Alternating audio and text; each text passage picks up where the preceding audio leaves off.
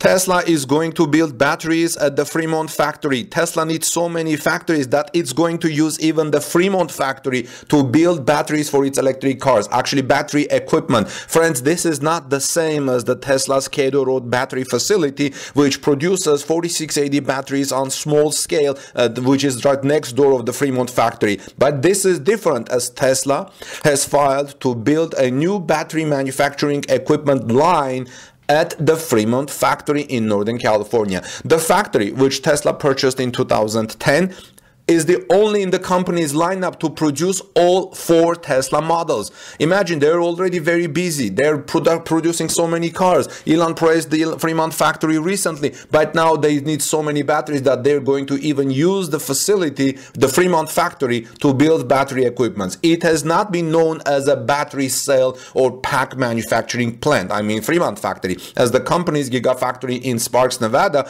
produces those EV components.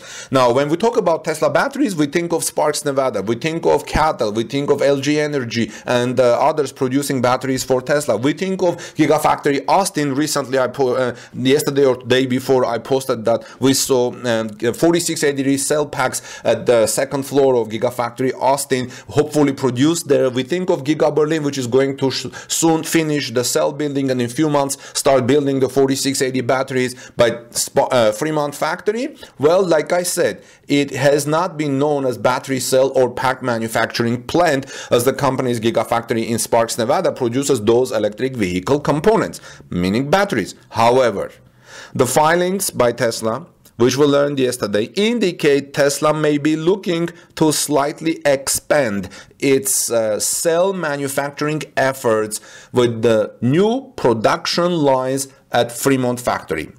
Filed and signed by Tesla on August 30, yesterday, the permit is labeled as, quote, Tesla F210391A CTA Battery B-Building. Again, Battery B-Building, end of the quote. Tesla gives the following description of the project. I'm going to quote, new battery manufacturing equipment line on second floor of main assembly building. This permit application relates to the module portion of the line.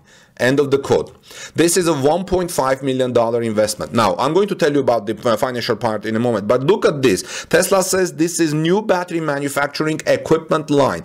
In the title, it's labeled as Battery B-Building. In the description, it says battery equipment manufacturing. Well, battery equipment is basically batteries, right? Or keep in mind that the Sparks, Nevada Gigafactory, where Panasonic is building batteries for Tesla, is just next door. So Tesla may be helping. Maybe Panasonic needs some help there with more equipment, and Tesla may be quickly manufacturing equipment, bring the rest of the parts from Sparks, Nevada, and then put them in the cars and move. I don't know. What do you think? So the project is valued at $1.5 million according to documents seen by Tesla. So it takes $1.5 million to add a battery production line.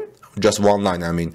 I don't know. What do you think, if anybody understands the finances of these, friends? Anyway, so additionally, another application reveals a $1.3 million project that includes the installation of a new maintenance office, a storage area, production cells with equipment for hood, fender, and trunk lids, and offline cell manufacturing equipment. This project is listed to be on the first floor of the assembly building. So second floor, Tesla will be using a line for battery manufacturing in the Fremont factory. First floor will be the $1.3 million project that includes the installation of new maintenance office, a storage area, and so on. Interestingly, the Fremont factory has been one of Tesla's most specially confined facilities. Earlier this year, during a visit from Morgan Stanley analysts, including Adam Jonas, the firm noted the Fremont factory was incredibly tight in terms of storage capacity and room in general. I don't know how Tesla is going to expand the Fremont factory, friends. If you guys have any idea or have been at the Fremont factory, let us know in the comment section below, and about adding a battery line there. Despite running at a capacity of 20% above 20% above what has been considered its maximum. The Fremont plant was never designed to produce 450,000 electric vehicles. At its peak, produced 300,000 units before Tesla took it over from Toyota, which was immediately apparent at the tour, Jonas wrote in his note describing the visit to Tesla's Fremont factory. He also said Tesla does not shy away from the fact the plant is inefficiently designed with 4 assembly buildings, one of which is a tent that cars are assembled in, referring to Gigafactory Assembly Line 4.5, which was actually Assembly Line 4.5, which was made permanent last year, and it's in a tent. Just 2 weeks prior to Morgan Stanley's visit to Fremont, CEO Elon Musk stated Tesla was considering expanding Fremont significantly. While many of us just thought this likely meant an expansion of vehicle production alone, Musk may have been hinting toward an expansion of the manufacturing process altogether. Now, let me tell you something about Tesla batteries manufacturing efforts. Tesla has held battery supply deals with Panasonic, Cattle, and LG Chem, but has also started building its own battery cells in-house. In 2020, Tesla unveiled its 4680 battery cell, which has already been prototype tested by Panasonic. Tesla has been building the cell at the Caddo Road facility, just a few blocks away from Fremont's front doors. However, the automaker has not scaled this cell to mass production as of yet, and Tesla could always use more battery cells. I think the Fremont's Caddo Road's facility's capacity is about 10 gigawatt hours or so. That's not big. In fact, Giga Berlin's cell buildings announced capacity is 250 gigawatt hour, 250 to 300 gigawatt hours if once it reaches the full capacity. Now, with the 4680 cell not quite reaching mass production volumes yet, an order log that grows with what seems to be every minute, and a production volume that just simply has not caught up to Tesla's demand, it would make sense to expand in-house battery manufacturing efforts as supplementary support. But I just don't know where Tesla is going to find the space. But I'm sure Tesla has already found the space, or maybe Tesla freed some space from the second floor, moved that, whatever they were doing there at Fremont's second floor, maybe Tesla has moved that operation to Gigafactory in Austin. They have plenty of space there, and starting to produce batteries at the Fremont factory. You put them so that you don't have to ship them from far away, because gas is expensive, shipment cost is expensive, so you can simply put the batteries and move. Now, I think we have said this now for many years. I know has proven true. Tesla does not have a demand problem. We have a production problem, Musk said often after the Q2. And he said, we've almost always had, it's a very rare exception. It's always been production problem, Musk said after the Q2 announcement. And he said, I think that will remain the case at least for a while.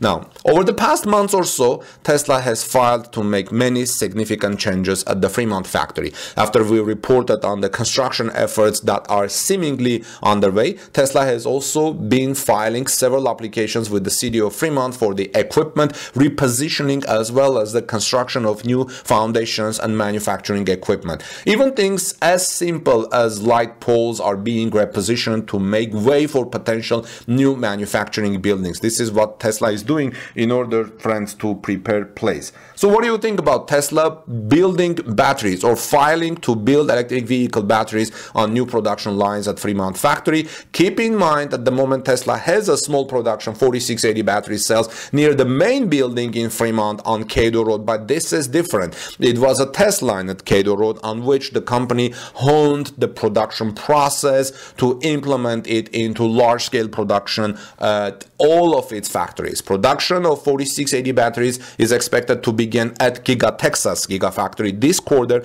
and by the end of 2022 we exceed will exceed production output at Caddo Road. After the installation of the equipment is completed, the battery factory at Giga Berlin will also start its work, as I said above. During this time, Tesla can begin preparations for the production of 4680 battery cells at Fremont, so that eventually each manufacturer's factory has its own production of new battery cells. You need that, friends. Tesla needs this in order to have its own batteries, put them in cars as they produce with die casting and so on, and push them to deliveries. What do you think? If you found this report and found it helpful, useful, interesting, please like this video. I would greatly appreciate it, as you would help to put it in front of more people. And this is Armen Harayan from TorqueNews.com. Please subscribe to our channel for daily Tesla electric vehicle news. Ring the bell so you don't miss my next coverage. God bless you, everyone. I look forward to your comments, your opinion. What do you think about all these developments and how Tesla will find place in the Fremont factory? And I'll see you soon in our next report. Toyota is also looking to triple its investment in EV battery facility in the United States. I'm going to tell you next about that.